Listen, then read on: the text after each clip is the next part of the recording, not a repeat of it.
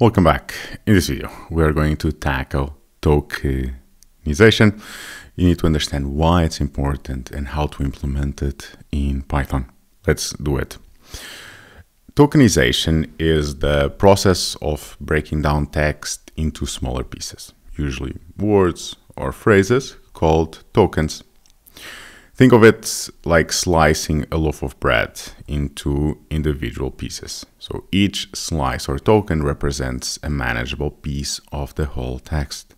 Imagine that you're reading a book. Tokenization is like dividing the text into individual words or sentences, making it easier to analyze and process. This step is foundational for many natural language processing tasks, or NLP, and that of course includes information retrieval. When it comes to why it is important, we need to have in mind that first it simplifies text processing, so breaking it down makes it easier to analyze and process, so it allows algorithms to work with manageable units of text. Then it also facilitates indexing. So in information retrieval, indexing relies on tokens. By tokenizing text, you create an index of terms that can be quickly searched, as well enables data cleaning. So tokenization helps in identifying and removing unwanted characters or words like punctuation or stop words from the text. And as well supports language understanding, allows machines to understand and process human language more effectively, paving the way to even more advanced NLP tasks. Now, there are three main ways to tokenize text, each serving a different purpose. First would be word tokenization, so splits text into individual words. This is the most common form of tokenization.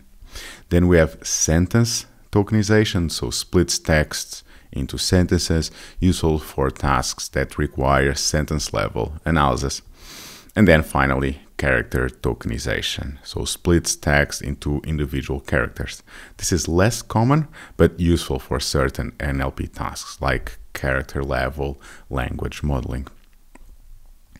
Now, of course, there are some challenges when it comes to tokenization, so deciding whether to remove or keep punctuation can impact the analysis. Sometimes a dot or a comma does affect the meaning.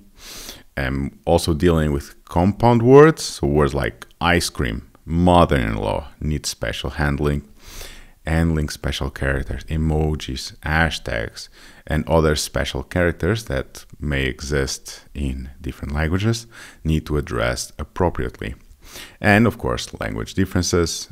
Different languages have different tokenization rules, especially languages without clear word boundaries like Chinese or Japanese.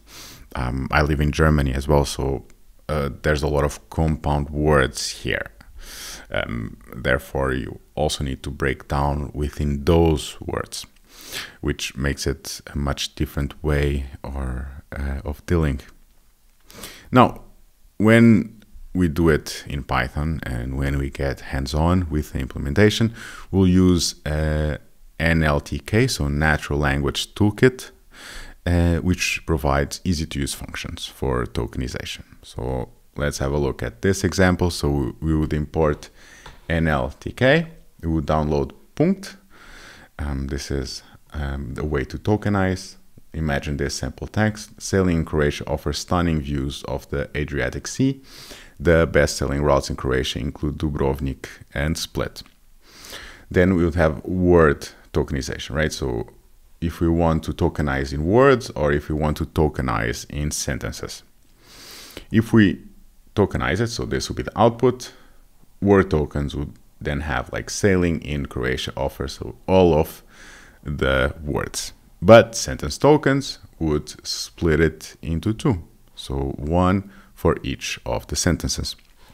Now, if we take one step further when it comes to pre-processing text, we take it one step further by, for instance, removing any tokens that are not alphanumeric and even converting the text to lowercase.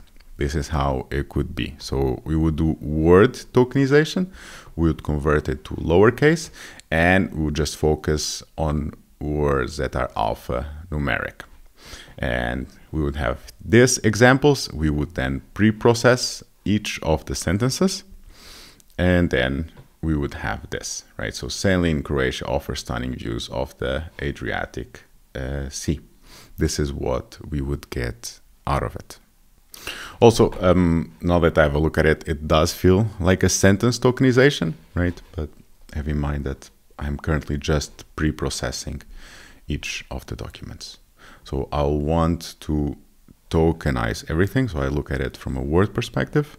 And then at the very end, I get a list. So actually, let me show it to you. So I'll return a word, and inside each list, I would get all of the words.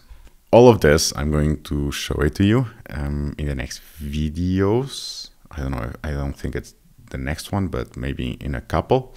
This is just for you to have, let's say, a heads up to what we will do.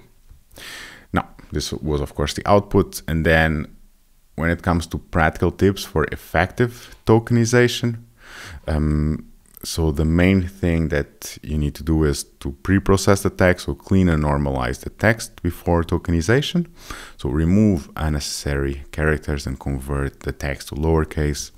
Handle stop words, so words like the and is, and of course always based on the use case, but removing them is usually helpful. Then consider context, so be mindful of the context in which the tokenization is used. Different tasks may require different tokenization strategies, and as always, test and iterate. So test, see if it works. This is not a one solution fits all kind of thing.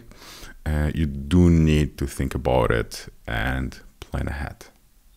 Now, as a closing thought, tokenization might seem like a simple process, but it's an absolutely critical step in handling and analyzing text data. And you do need to understand all of these different ways of tokenizing effectively, because that will actually lay a very strong foundation for more complex tasks in this course and otherwise. I'll see you in the next video.